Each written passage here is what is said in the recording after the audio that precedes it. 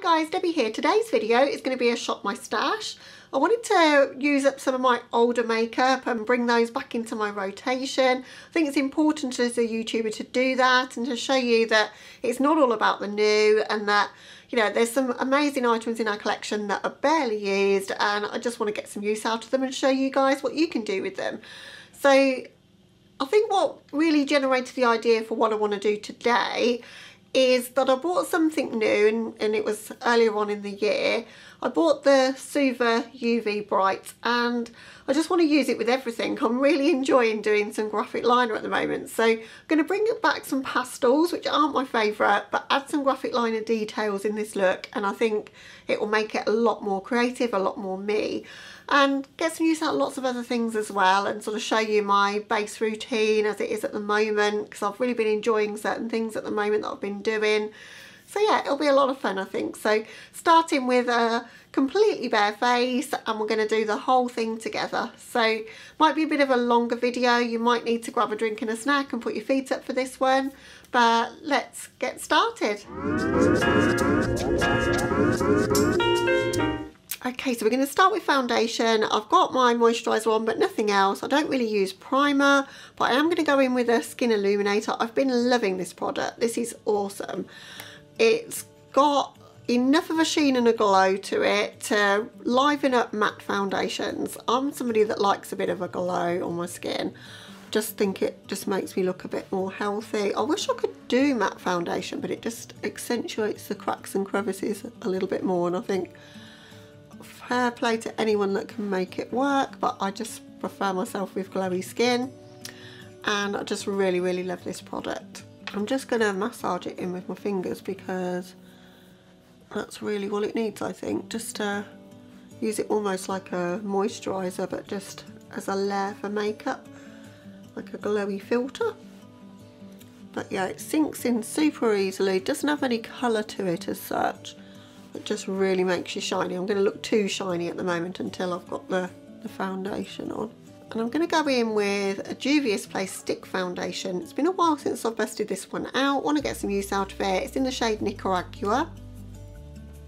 Stick foundations aren't really my favourite. They do kind of drag on your skin a little bit. But it is quite a good coverage on this one, and it's a good colour for me as well. Just feel like you need quite a bit of it to make any sort of difference. So that looks like a hell of a lot, but once it's blended out it'll be fine. My favourite brush to blend out foundation at the moment is the JH12 by Jaclyn Hill and Morphe. I really like this foundation brush. I like it better, I think, than the Sigma Flat Top Kabuki F80, which used to be my holy grail, but I like this one. It's just a little bit flatter so that you can sort of get it closer underneath your eyes. Not flatter on the top, but sort of flatter on the sides here. And it's super soft. So definitely one of my favourites. I was using a sponge to apply my foundation for a little while, but I've decided I like the effect with a brush a lot better, so I'm back with the brush again. So how have you guys been doing while I'm putting all my base on? I always have a bit more like attention to be able to chat with you guys, and I'm going to concentrate on what eye look I'm doing, so I thought I'd ask you now, how are you doing? I'm fine. I went for my first COVID vaccination today. I was terrified. I'm needle phobic, so it really was a big deal for me, and they were so lovely. NHS is just the best in the world, I mean, isn't it? They're amazing people. I think they said they're doing 17,000 there today. And the amount of attention and care they gave to each person that came in was just incredible. They were so nice. Right, I'm going with concealer. I'm going to use the Revolution Conceal and Hydrate. I don't have a Juvia's Place concealer. I always like to match my concealer to my foundation if I've got the same one. I don't know why I do that, but that's what I do, but I didn't buy that. It's super sad to me that Juvia's Place aren't on Beauty Bay anymore, because that's where I used to buy a lot of my Juvia's Place, and now they're not on there anymore, so I'm buying a bit less. I'm buying less anyway because I'm on a low buy / no buy. I probably would have bought a bit more if they were on Beauty Bay because it's just easier, although they were always a bit more expensive on Beauty Bay anyway. But I'm just going in with that concealer just on the areas where I feel like I need to conceal, like these eye bags because I didn't sleep last night worrying about my COVID jab. It's ridiculous, isn't it, how anxiety can take over and you just worry about the most ridiculous things. It was over in 5 minutes. It was literally nothing to be worried about. The worrying about things is always worse than the actual things for me, and just wish I could stop myself doing that because I tried to tell myself, you know, it's all going to be fine, you've been through similar things before. Just don't know why I'm like that. Is anyone else like that? Like, just get anxious about things that you know everybody else can cope with fine, and you just feel like making a big fuss about nothing. That's how I felt today, particularly after it was done and it was nothing. It was just so easy. I've had no symptoms yet, no dead arm, no nothing. Maybe I'll wake up tomorrow and feel terrible, so I thought I'll film this video for you guys today. Right, next step then. I've been absolutely loving the Milk Makeup bronze stick in Baked. It's incredible. I was so hesitant to use a cream bronzer for so long because I thought it's going to just make this big streak on your face you'll never be able to blend out, but that's not the case with this product at all.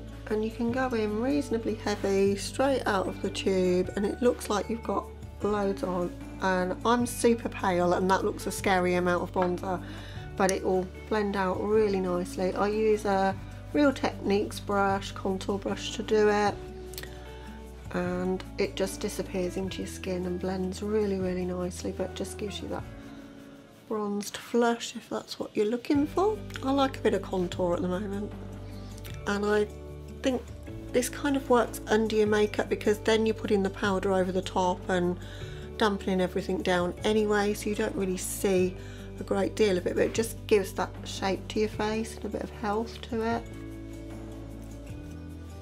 And I don't look quite so ghostly pale. You see that's disappeared pretty much. It blends so easily and it's such a nice product. You get way too much of it though. I'm going to be using this up for the rest of my life, I think. I definitely should have bought the smaller one. Okay, for powder, the KVD translucent powder, the LockIt powder, just become my favourite just lately. I just really enjoy this powder because I'm going in with lots of glowy products underneath. I need a bit more of a mattifying powder to stop me being a grease ball, really. I'm pretty shiny until I do that. Whereas I used to go in with very matte foundation products and then try and get the glow from the powder. I'm kind of doing it the opposite way around, but either works for me. But I really like this powder. It's pretty undetectable when it's on. It is truly translucent. It hasn't got any colour to it. I just really enjoy it. So now I'm just setting everywhere pretty much that I've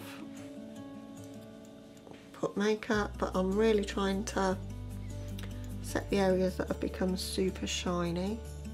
I want that glow, but I don't want too much shine. I don't bake though because that really dries my under eyes, but I do like to set my under eyes, and I don't like a glowy nose, so I'm trying to get rid of that as well. I'm going to do my eyebrows off camera. I always do the same thing. I'm super boring. I always use the Infinity palette from Linda Hallberg. It's looking disgusting and dirty, but it works for me. So I'm just going to whiz through that and then I'll be back with you to carry on with the makeup look. Okay, brows are on. They're not looking the greatest today. Some days are just easier than others with brows, and it wasn't a good brow day today, but they're on. That's the main thing. So I'm going to go in with powder contour now, and I'm going to use the Charisma contour palette in Cool and Light by Kaleidos Makeup.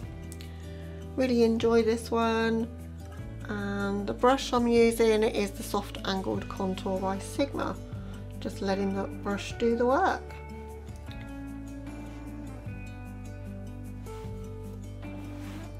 And I want to use that orangey blush today, so I think using a slightly warmer contour like this is will probably be okay. Going for a bit more bronzed and glowy look today.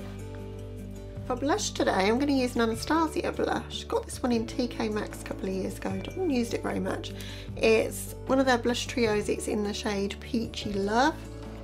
It's beautiful peachy shade, so I'm going to mix these two together. The only thing I don't like about this is the pans are too small to get a decent sized blush brush in, so I end up always mixing them together. But it's a nice colour. I'm going to kind of blush drape this so that it comes from the eye and round. I'm going to go pretty heavy with the blush.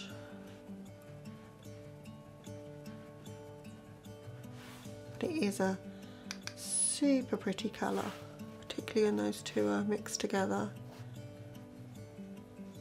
I really want to take it around my temples and onto my cheeks, as I say, so that my eyeshadow kind of blends into my blush. I've been loving that just lately. Really wanted to do something orangey, so that's what we're doing. You can never have too much blush because it disappears really, really quickly, so I like a fair bit. For highlight today, I'm going to dig out the Dream palette from Anastasia. It's been a long time since I've used this, a couple of years, gotta be. I used to adore this, you can see by the state of it. But we're going to use the orangey shade in here, Regal. It's a really sparkly, you guys know I like a sparkly highlight. I'm going to use it sort of as a blush topper.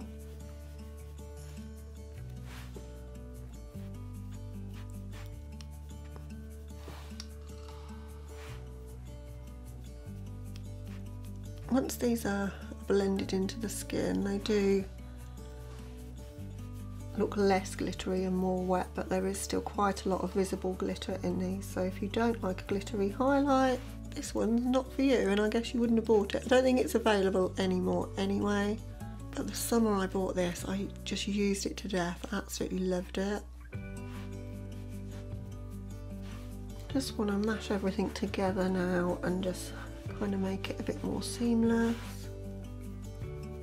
And so we're ready for the eyes. So I'm going to use the Pastel Pup from Menagerie, this one here. It's never had an outing on camera, this one. I've used it once off camera and that's it. So it was high time I used it. I'm going to use the shade Fishy, this orangey one from the palette, but I want to be able to deepen it up a little bit. So I decided I'm going to pull out the Sugarpill Mini Colour palette, and I'm going to use the reddish orange in this palette, which is called Game Over, to deepen it up. And we're also going to use a Supershock shadow for a bit of glitz on the lid as well. Now, because I'm using pastels, I'm going to go in with the Jumbo Eye Pencil in Milk from NYX, because that gives it the best base to show up. And it's largely going to be a matte look, but with just a little bit of sparkle added over the top. So I am going to take this over pretty much the whole of my lid and crease and blend it out super fast, because if you don't, you'll stand no chance of blending it out. So other than doing my makeup channel, which I've only really been doing at weekends, not been doing an awful lot else other than watching some TV. I just literally can't wait now until we can start doing some things again. Just going out for a meal, like we had a takeaway the other day. My husband's got a new job and we were like, it would be lovely to go out and celebrate him getting that, but we had takeaway pizza from Domino's, but it was still quite nice. It was a treat. We haven't done anything to sort of treat ourselves really, but just to be able to like let someone else do the cooking and go out. Or we love to go to the movies, but we like to go like super early in the morning when there's no one there. I love having the cinema to myself. And in the meantime though, we've been watching lots of Netflix. I've just started the series The Fall, Gillian Anderson in. Husband hates it because you know who the serial killer is from the very first episode, but it's all about his psyche and what makes him do it. I'm finding it fascinating, honestly, but yeah, I'm watching that one on my own. Right, we're going to go in with the Pastel Pup, and I think I'm going to use a combination of the shades Snack, this one here, and Fishy. So to begin with, I just want to put Fishy all over my lid, which sounds the weirdest thing to say. Wow. You see, that's way brighter than I expected. I wasn't sure I was going to like these because, as I say, pastels are not really my favourite, but I should know that Menagerie are going to do justice to them because they have amazing quality. Have any of you picked up the Flight Club palette, the one with the bat theme, the purple one? Oh, it looks so beautiful. I love purple eyeshadow and I really wanted to get it, but they're not shipping to the UK still. Getting a fair bit of fallout, but the good thing about it is it's orange and it's going to just blend into my blush, so had a good plan there.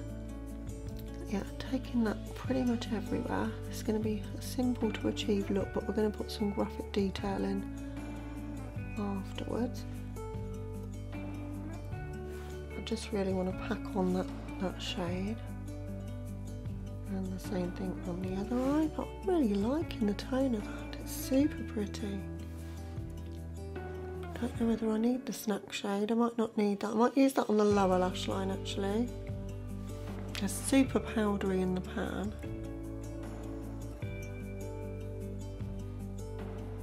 Now that's packed on, just want to blend the edges a bit. In fact, I might take another shade to blend the edges. I'm going to take the Sunbathe shade, this yellow, to blend the edges. Yeah, applying it like that, you can barely see it, but it'll just mean I won't have a stark white brow, which is never attractive. The other thing that I really can't wait to do is to have my hair done. I think the last time I went was in December, so my roots are probably 2 or 3 inches long now, which is why I'm wearing a lot of hairbands trying to hide it, because when you see the line of the roots it looks really bad.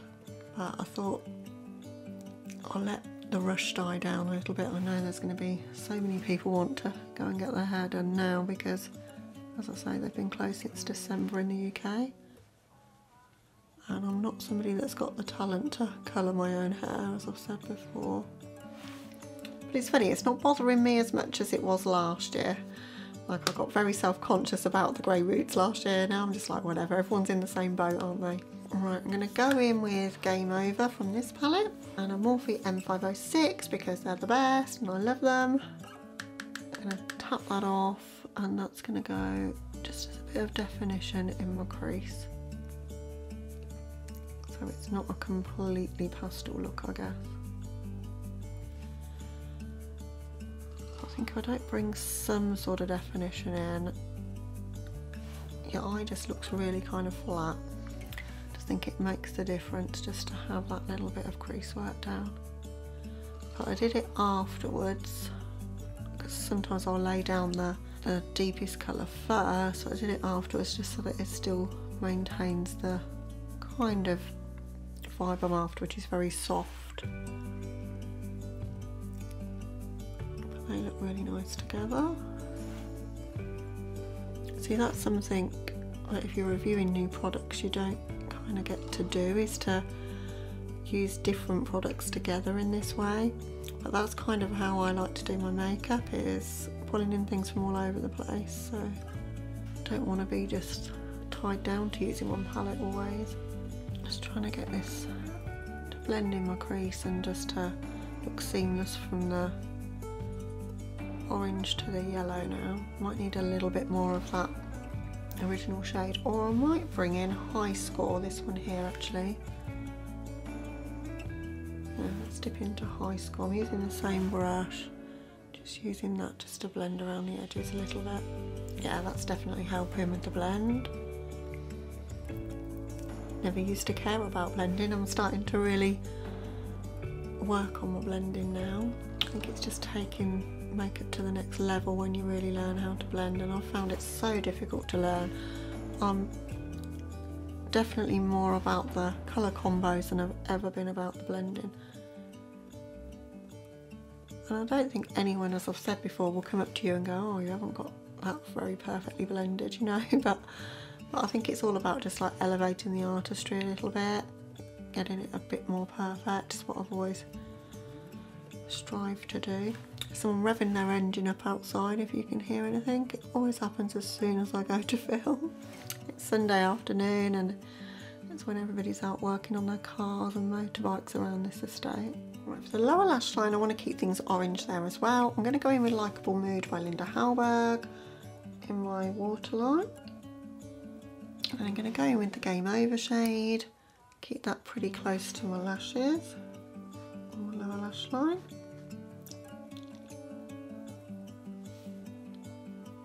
Love this little palette. Anything with small pans like this, I'm all about it. Like, I love the size of the Colourpop pans in there. 12-pan palettes, I think they're just the perfect size, easy to hold and not too much product wasted for somebody that's got lots of eyeshadow. To blend out the lower lash line, I'm going to go in with Snack. A little bit more pinky, but I just thought I might add another dimension in there. Yeah, that's pretty, like that. I'm not hating this, but I think I'm cheating because I'm not really making it too pastel.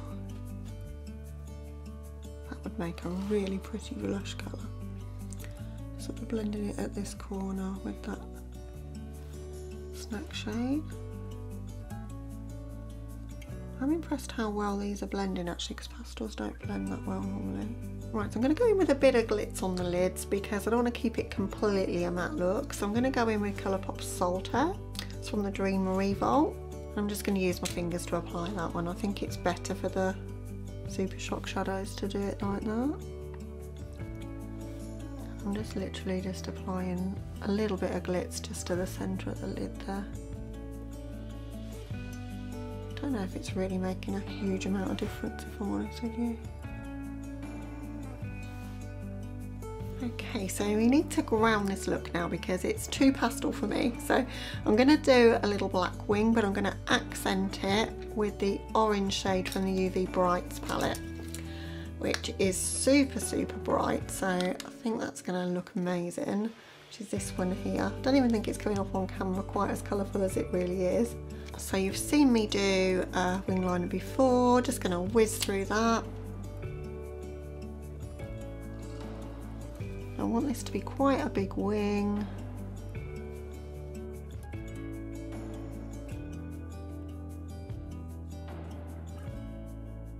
I'm bringing it up quite high, like not outwards but higher up.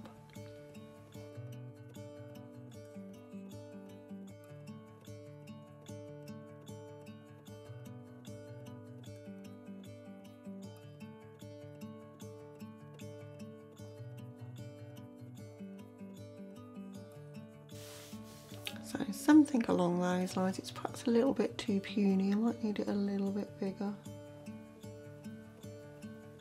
There we go. So I'm just going to quickly do a wing on the other eye. Okay, wings are on, but I want to do a graphic line here, sort of connecting into my nose, and then line the top and bottom of the wing, I think, with that bright orange today. I think that could look cool. I want to get the pastel one and also the primaries one of these palettes. I know there's other ones on the market, but I just really like these Suva ones, and having them in a palette without too much product is perfect. Right, I think we've got the right consistency, so doing a line kind of like that. I want it to go up to my brow. Yep, quite like that. Now we've just got to replicate on the other eye.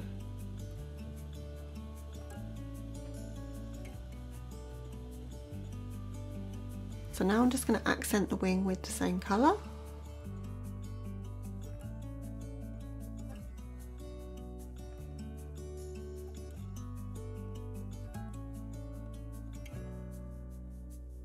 It's very difficult to show you what I'm doing this because I always have to hold my eye down, but hopefully you can see what I've achieved there.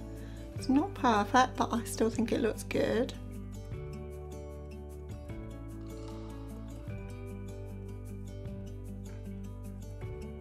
And then I'm going to add 2 more lines, and I might live to regret this, but I'm going to add 2 more on the lower lash line.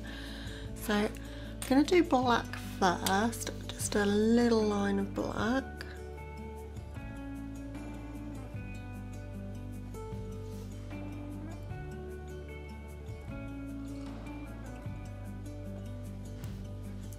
And then I'm going to accent that underneath with the orange.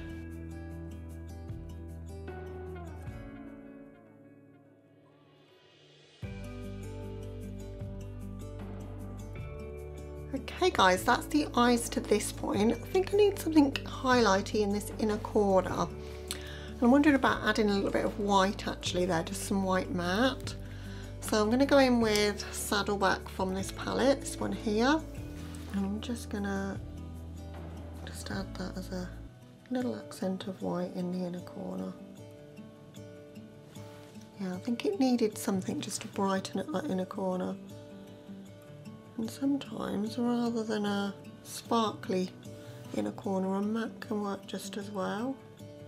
But actually, I'm going to take that white pretty much up to where that graphic line is. Just to really open the eye in that inner corner. Okay, so that's the look to this point. Just going to hop off camera for mascara and a lip, and I'll be back with you to show you the finished look.